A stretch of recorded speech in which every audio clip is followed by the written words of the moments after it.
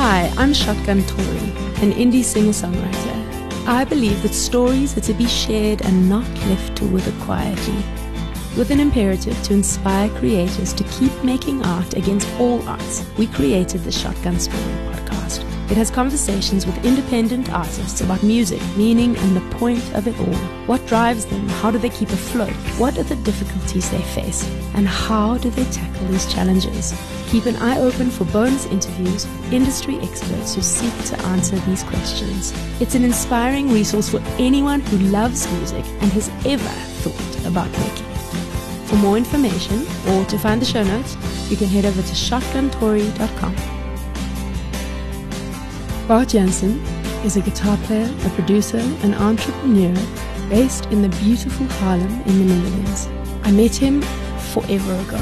This man is a genius. I'm chatting to him here today. Hi, Bart. Hi. Thank you for joining me. Thank you for having me. Why music? What drew you here? What sparked your love of it? It started for me as a kid. I guess I was 6, 7 years old. I had guitar lessons, classical guitar lessons. And I think it started with listening to records of Eric Clapton. That's what inspired me to pick up the guitar. And I never let it go since then. You know, I kept playing and developing. So I think it was Eric Clapton and Mark Knopfler of the Dire Straits. My parents listened to it every day. So, I mean, what made you decide to do it professionally? The key turning point was, I think, when I was about 15 years old. I started to play classical guitar. As I grew older, I was listening to Van Halen and Metallica, Bon Jovi and stuff. So I didn't actually like playing classical. And my guitar teacher told me, like, okay, but you can also play electric guitar. And that was mind-blowing for me. Like, okay, is that possible? You know, I thought I could only play classical guitar. So he borrowed an old electric guitar to me. I could use it for 2 months and I was sold, you know. I kept practicing. And so when I was 18 years old, I went to Rotterdam, a music school, and I studied there for 4 or 5 years. So that was the turning point of my career, actually picking up the electric guitar. And then, you know, playing with older guys, I guess that motivated me. I was 15 years old and I played in a band with guys like, 25 years old. And so I had, the level was pretty high for me. And I had to keep up with these guys and, I never let it go. And if you were to look at your career as a timeline, what 3 to 5 highlights, it can be 3, it can be 5, it can be 10 if you like, would give context to a listener who's not familiar with you and your music career?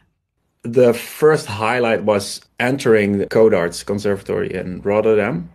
I had to do an audition, which was pretty heavy. And the first time I was rejected. So I practiced 1 more year really hard. And there was like 80 guitar players at that year and only 4 were allowed. The next year I could start to study there.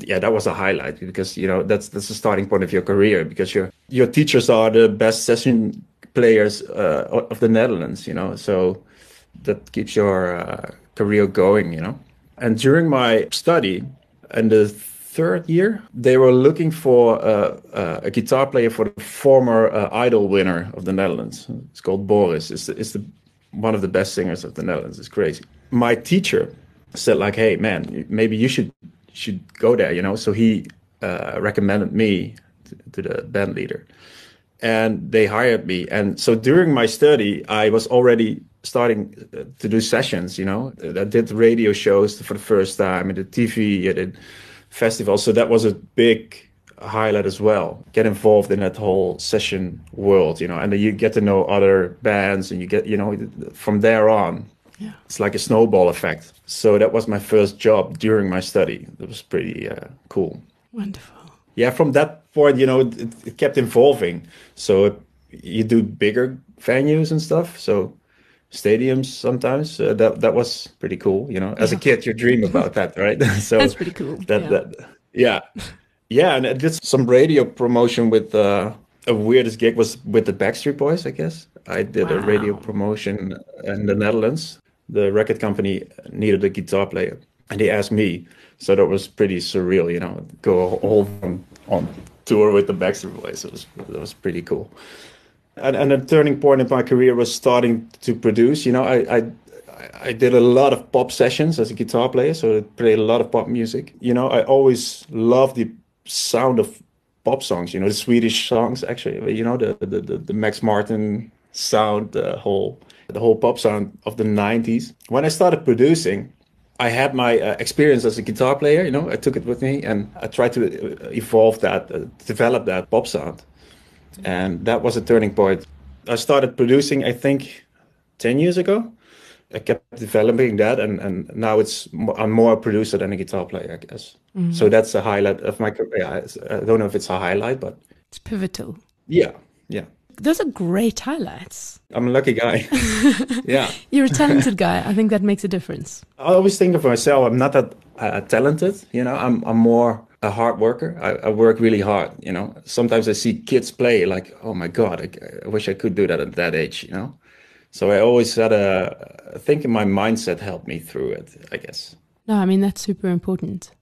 It's so easy to just coast and hope you're going to succeed. But without the hard work, well, there's no longevity in a career. You have to keep working and develop yourself. And it's a really fast business, you know. Mm. Younger kids are waiting for you to, to quit. So, but I love to work with young producers and musicians. Yeah, embrace it. Yeah. Oh, wonderful! I want to talk a bit about that now. Tell me your ultimate why. What drives you to create? What inspires you to keep working as hard as you work? I love to develop myself, to get better, and I want, when I do something, I want to be really good. You know, that inspires me. You know, every time I pick up the guitar, I practice something, it makes me better. So that motivates me a lot. And the creative process of writing in the studio and stuff I love the whole idea that, you know, you wake up in the morning and there's nothing, and you have a session with other writers and stuff, and one day, and at the end of the day, there's a song, you know, and it could be, you know, it could be a hit. That whole idea, that inspires me. Like, okay, what are we going to do today? So every day there's never a dull moment. And that inspires me a lot, you know. Oh, it's so exciting when you talk about it like that. Could you talk about your songwriting process for a moment? I'm not a lyric writer, so I always work with people who write lyrics. I produce and write melody. I'm really into melody.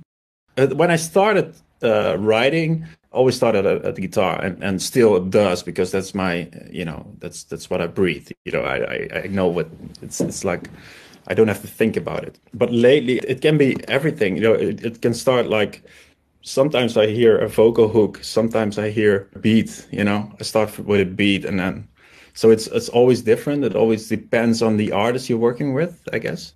Yeah, lately, last year, I don't know if you know Splice. It's a platform with millions of samples. That's basically it. So you pay like $8 a month, and then you can grab everything: vocals, the drums, loops, percussion loops, and that inspires me as well. Like, you know, sometimes I hear a sound at that website, you know, and grab it from Splice and work around that, and so it can come from everywhere, actually. And obviously you collaborate then with a lot of musicians, as you say, with lyricists, singers. How does that work? So let's say, how do you connect with someone who you want to work with? And then once that happens, what is the process? We're working with maximum 4 people in a session, I guess, you know, not more. And it really depends on the artist. Sometimes, most of the time, the artist is with us in the studio. And I work with small teams. So I got a few writers I work with a lot. And sometimes you work with new people. And yeah, as we get in the studio, we first grab a coffee around the corner and just chat for an hour or something, you know, just about life and whatever. Get to know each other, get to know the artist, you know, what inspires him or her, where do you want to write about? And then we just start. Most of the time during the conversation with the coffee, I start picking up the guitar and just play something randomly, like try to get in the vibe, and it starts from there on, you know, mumbling vocals and stuff, and from there we work. So it's in a creative process, we talk a lot, I guess, you know. And sometimes I have sessions we talk like 5 hours just about nothing, and then 1 hour, boom, you do the whole song. And sometimes it's really hard you work for straight 6 hours. I think 6 hours is the max in a session. Yeah. Yeah, it depends, but yeah, most of the time it's just feeling the vibe, and most important is the best idea wins, I guess, there's no room for egos. I think that's the most important thing. When someone, for example, if we write a song and you have an idea, and in my mind, I'm like, I'm not sure about it, I would never say that. Like, okay, let's try it, Yeah. or maybe there's something in it that could evolve the song to a whole different direction. So, yeah, always let people spread their ideas. That's really important. That can kill a session. I had it before. Like, I was in a session and someone tried something, and on forehand they were saying like, "Oh, that's not going to work." Then then you can all go home at that point, because it's ruined the whole session. That's Oh, I yeah. mean, do you ever finish one of those 6-hour sessions without having a complete song? Yeah, it happens. Yeah, but most of the time it's like we don't have the lyrics ready for a second verse or a bridge or something. So and I always have to listen back the day after or something. Totally. When I'm working alone, finishing the songs in a day, I go through 3 sessions a day. Like switching from song to song, because it keeps you fresh. Sometimes you're so much in the zone. That happens if sometimes you can't finish a song because you can't finish the puzzle, I guess. Yeah, absolutely. So it needs time. Yeah, but finishing is really important. Finishing is, you have to finish the songs. Yeah. That's a dangerous part. Yeah. What confuses me, I guess, as a creator, is how do you know if it's any good? Gut feeling, I guess. Mm. My best hit meter is play it for your family who are not non-musicians. Yeah. Those are the best critics. At least I do it. I want my neighbor to like the songs, and I want my friends to play those songs, and not the worst critics are the musicians, I guess, because they are always picking on a drum sound, or it doesn't matter. It's the song. A song has to be good. And when I play it for my girlfriend, she always picks out the weak spots. Yeah. Like, this is weird. This sounds weird. I don't get it. Oh, it's that's the best way to check out if it's gut feeling, I guess. Sometimes right? You're creating. You're in a room with people, and like, okay, this is something. But I'm the worst A&R, I guess. Because sometimes I think like, oh man, this is a smash. And then at the record company, they are like, we don't feel it. I'm like, but what? And the weirdest thing happened. We created a song once, and actually, I was in a band, and we did an album, 12 songs, and we wanted to skip one song. Like, okay, this is not gonna work. And then the record company said like, oh, this is the single, and it became pretty big on Dutch radio. So it's like, Wow. sometimes you're totally wrong. So when you're working with a team, do you generally work with the artist who is going to be performing that song? Or do you sometimes work with a team of songwriters and then have an artist that it'll be for? I think 80% of the time we're working with artists who eventually perform the song. Mm. And sometimes you do a pitch, but I'm not doing that quite often. It's like, I want the artist to be involved with it. Some artists are really hands-on and some are just in the room. And that's fine too, Yeah.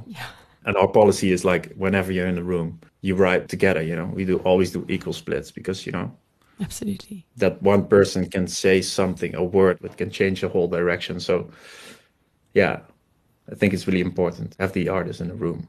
Absolutely. And also to have that agreement up front about splits. With the people I work with often, it's not a discussion, but you have, the split bullshit, you have it several times a year. And luckily I have a publisher now who I'm sending an email like, fix this, please.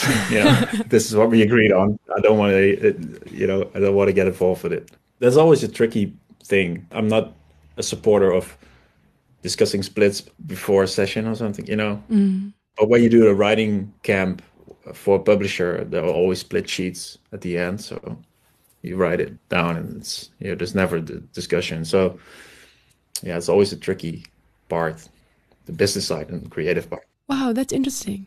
A writing camp. What is that? A writing camp, you have that a lot lately in the Netherlands. Basically, it's like, okay, this artist needs a new album. We are having a writing camp with, like, let's say 5 studios in one building.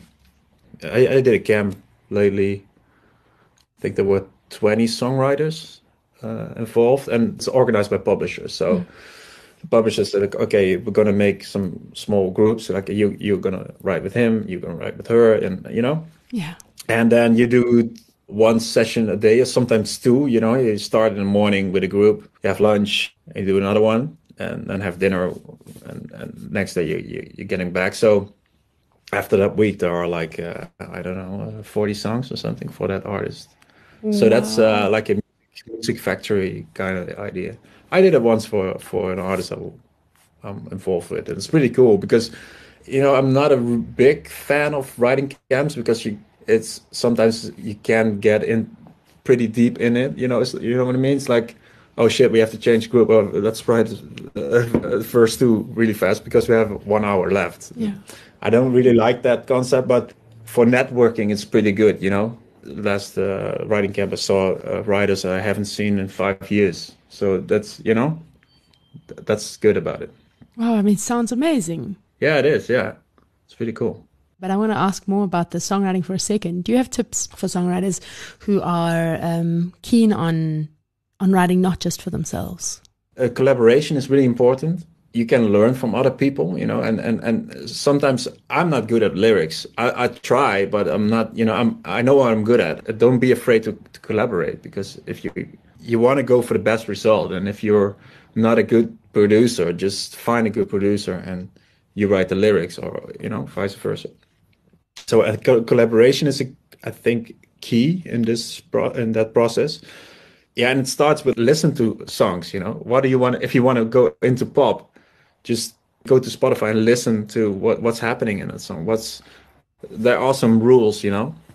Like if you have a single in the Netherlands, at least, it's like the song is 2.5 minutes max 3 minutes. You have to know these things if you write for an artist who is in the charge. Yeah. It doesn't make sense to write a song, 5 minute song. Yeah. All these key elements, you have to know what's important. So said earlier, finish the songs. Finish everything you do. That's a learning process as well. Not just start something and I don't know, it's good enough. No, try to find a way to get it better and finish it and go on to the next one. So it's like write. You have to write a lot, and you have to make shitty songs. Yeah. I was reading an interview with Pete Seeger about his songwriting the other day, and he was talking about maybe you write 100 songs, and there's probably 1 in 10 that by the end of the year you're still playing. Yeah, I think Ed Sheeran said it as well. Like, you have to write 100 songs and 99 are shitty and one is a hit. Yeah. I think that's true. And so once you've finished writing the song, how do you get it to the right ears, onto the right desks? That's probably network, and it started for me as a guitar player. You play with several artists, so you get to know their managers, you get to know record label people. So as you start with songwriting, I think you have to connect with record label people. Just send them your demos, and it's build your network. I think that's really important. And be honest to yourself. Like, if you have a folky song, don't pitch it to a hip hop label. You have to understand that. Like, what would be the perfect fit? And talk with publishers, I guess. If you really want to write for artists, I think a publisher would be a good option for you. But if you want to stay independent, keep your publishing. Yeah, so it depends. But most of it, get out there and try to reach out for people in the business, because the business is as important as the product. If you have a shitty song, nobody wants to listen. But the product has to be good. But the business side is really important. Get to know people. That's key. Great advice. I think streaming is really important. So get your music out there and syncs. So sync, get your music in commercials and stuff. So, but it's a slow business. It's not like, when you do a gig, it's like, okay, you get paid and that's it. So if you make an album now of an EP or something, you see the revenues within a few years. So that's challenging. Yeah. But it's a way, it is possible. You have to start, I guess, just do it. And the content is king. So bring out these songs. Wonderful. Is that a good advice? I don't know. Yes, no, but what's interesting about it is it's such a different perspective, because a lot of people have been, and me included, have been feeling like streaming has been the death of album sales. But to hear you speak about it like this is a whole new light on it. It's wonderful. Yeah, you have to face it. Like album sales, you can hold on to that, but the reality is that's not gonna, no one's buying CDs anymore. No. Why would you? Because you can stream and get it. If you pay like what is it, $10 a month, $8 a month, you have every song within your hands. So you're not gonna win. You're not gonna survive if you. So embrace it, I would guess. But you need a lot of streams to make money and make a good deal with a record label. That's another thing. Mentioning that, with making a good deal with a record label, isn't some of the story that a lot of the artists who sign deals before this whole streaming thing don't get money for their streams? Or is that not true? It depends on the deal. Yeah. That there are several ways to build your career.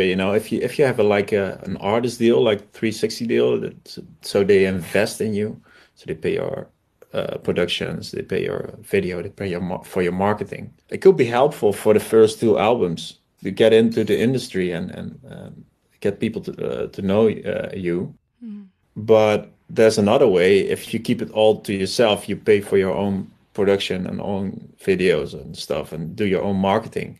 You can make a distribution deal, and you get more of the revenues. So yeah, it depends on where you're at your career, I guess. I think that's important. And the artists that you've seen taking a knock from live shows, how have you seen them get creative about making an actual living right now? There are some who got other jobs, to survive. They have a family at home, and so that's pretty happy to see.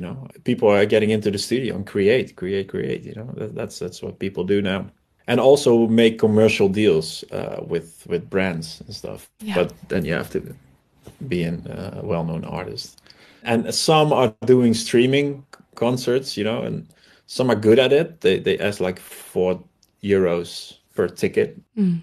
But it's not the same experience as a live concert. So I don't really believe in that concept. Content is king. That is the takeaway. Yeah. Is there a song that you wish that you'd written? Yeah, many. Lately, I thought of someone yesterday. I was talking about the last Justin Bieber song. Yeah. Anyone? It's called Anyone. I literally said like, oh man, I wish I wrote that song.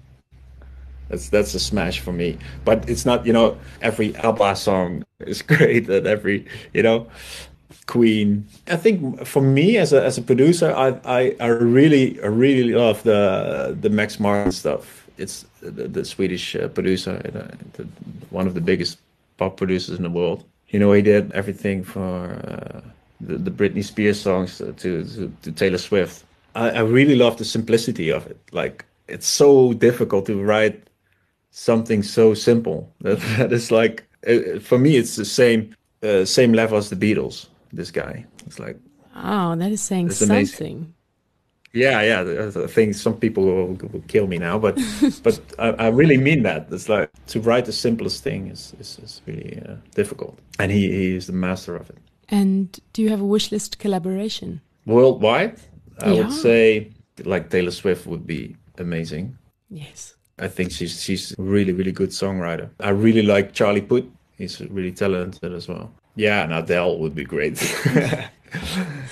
But yeah, you have to be realistic. I think you should, if you want to work with these people, you have to be realistic and move to the States or move to London or something, Yeah. I'm really realistic about that, and then work from there. Mm. what advice, given everything we've spoken about, what advice would you give to indie creators to keep them keeping on? I would say, first of all, believe in what you do. And you know, it's a cheap answer, but it starts with that. You know, you have to believe yourself, you know, and want to get heard. And work hard, work your ass off. I think that's really important. It's musically, but it's also business-wise, okay? If you want to, you can't say like, okay, I'm in the studio, I'm writing 300 songs a year and not knowing the business. That's not going to work. So, and then complaining about it's hard. No, you have to know how the business works.